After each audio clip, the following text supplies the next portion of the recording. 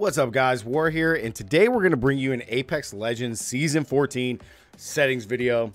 Now, I know it's been a while since I've posted some Apex content, but we're going to be doing some more like gameplays and things of that nature, and not so much guides and stuff like that. But I did want to bring you guys my settings for Season 14 because I know people have been asking, especially with all the other content we've been putting out. So I wanted to make this video, guys, so I'm going to bring you my settings and just like give a rundown of these. I'm not going to go too in depth in any of these. We're 3 years in, 14 seasons in, so a lot of these you guys should know. But if you do guys have questions, let me know down in the comments below if there's anything that you need a little bit more clarification on. So let's hop right into it. So gameplay, interact, prompt style, compact, button hints. I like them on, but you can turn these off if you really want. Crosshair damage feedback, you want this off. The reason being is because with the X or the X in the shield icon, it's going to put an X over the enemy that you're shooting. So you want to be able to have that off just to clear up space on your screen. Damage numbers stacking, I like this over floating or both because it gives you a more exact detail of how much damage you've done. So it's easier to communicate with your teammates. Ping opacity, default. You can do faded if you really want to, but default's just fine. The obituary is definitely on. You want to see how many people are dying, or if you're in tournaments and stuff like that, just to see, you know, kind of who's dead and who's not dead. Mini wrap rotation, I have this off. Weapon cycle on empty, off.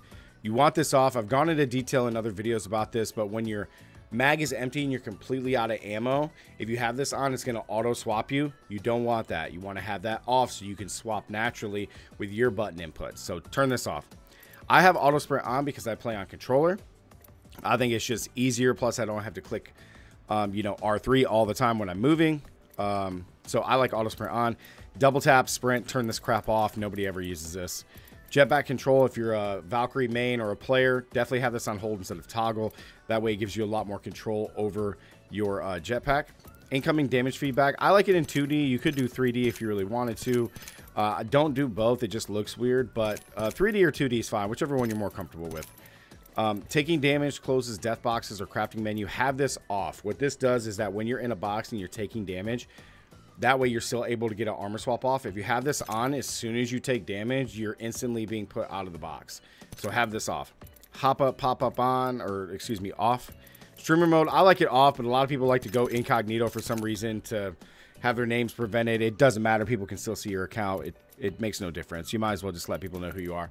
Anonymous mode and uses sharing, both off. Performance display on. I like this just to see how many frames I'm getting, see if I'm connected, my ping, and all those things that is put in the top right hand corner when you're playing. Communication filter, I have this on everything. Reticle, I have it customized, which we have inside of our startup text inside of Origin. You can set this so that way mine's green, or no, mine's orange every time now. But you can go in and change this if you guys want. You guys can see mine. This pops up the same every single time I play. And then, of course, laser sights in this new season, you can change these colors as well. I just keep it on red. Hip firing, I mean, you can kind of see the laser, but it's still the same. It just makes it better.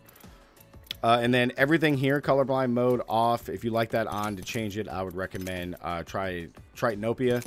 But I like it off just for the OG stuff.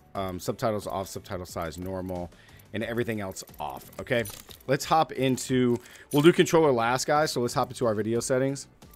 We got full screen always, aspect ratio, whatever your monitor is.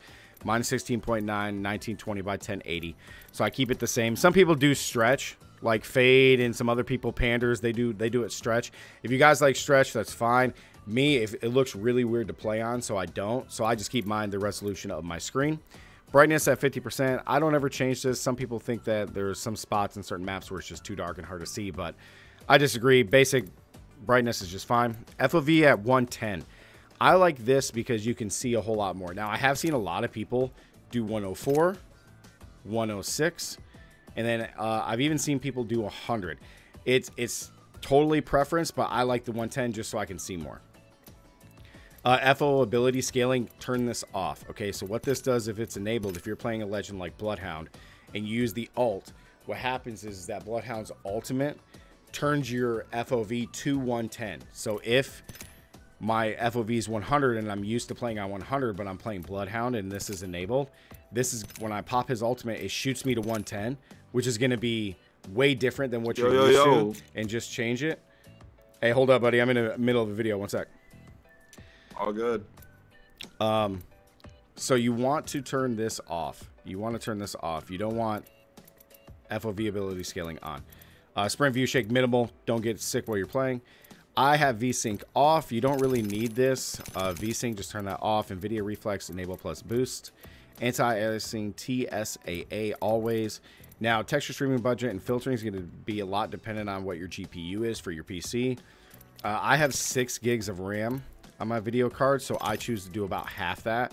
You could do one below, so if you had 8 gigs, maybe do 6, but I do 3 just so that way it's half and I still get really good performance, and the game still visually looks really good. Texture filtering, same thing. You start on ×8, but I like it on ×4, it just looks better. And then everything else from ambient occlusion quality down, I either have it low, disabled, or turned off. Impact marks, I like high just because it looks cooler, but everything else is off, guys. So audio, master volume 100%, sound effects 100%, incoming voice chat 100%. You want to have push to talk on instead of open mic, but I play on controller, so I have to have open mic on. And then all these other ones, I just keep them at 20%, so it's relatively low, so it's a little bit easier to hear everything. Okay, let's get into the bread and butter of why you guys clicked on the video. So, controller button layout, I have default. If you don't have a scuff or paddles, or anything with paddles or anything like that, I highly suggest button puncher or ninja. A lot of people like these two. Button puncher is probably the or not button puncher, a button jumper, bumper jumper, because L1 is jump, X is tactical, and then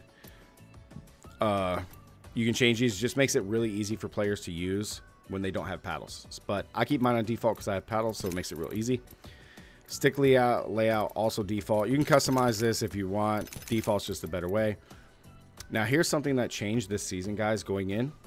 So tap to use and reload is always preferenced, because then you don't have to hold a reload and you don't have to hold the tap or anything. This was a big problem for controller players like myself, especially when you're behind knockdown shields or behind doors.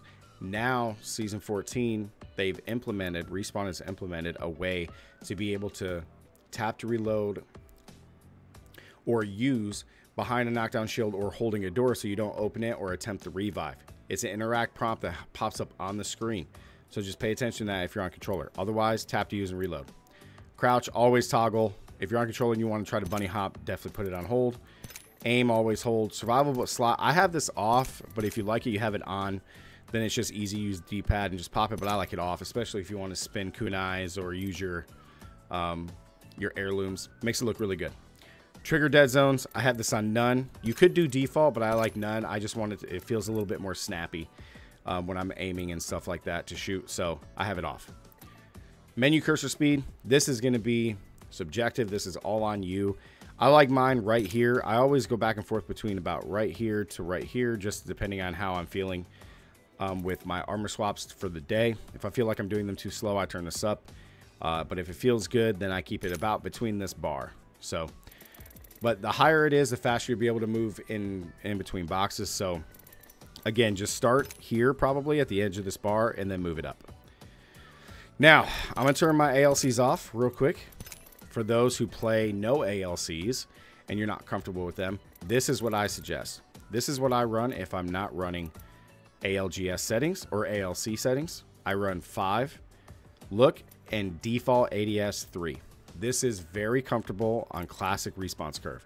Per optic settings are all the same, except for 2 and 3 at 4, and then 4 up is always 5, just so you can move around much easier and track your targets. So I would recommend starting here at 4.3 if you want to use normal settings, and then go up. You know, Gent uses 6.5, way too fast for me. 4.4 is also very good. Players like Daltouche use this. But I like 5 because it makes me look a lot better in default on look ADS when you're aiming. Real easy, can still track, no problem. Okay, and it's made me a lot better in my PK shots. So 5.3 classic, look dead zone none, small off off. Now, if you're a psycho and you want to do ALCs, this is what I recommend. This is what I've been using, and this is fantastic.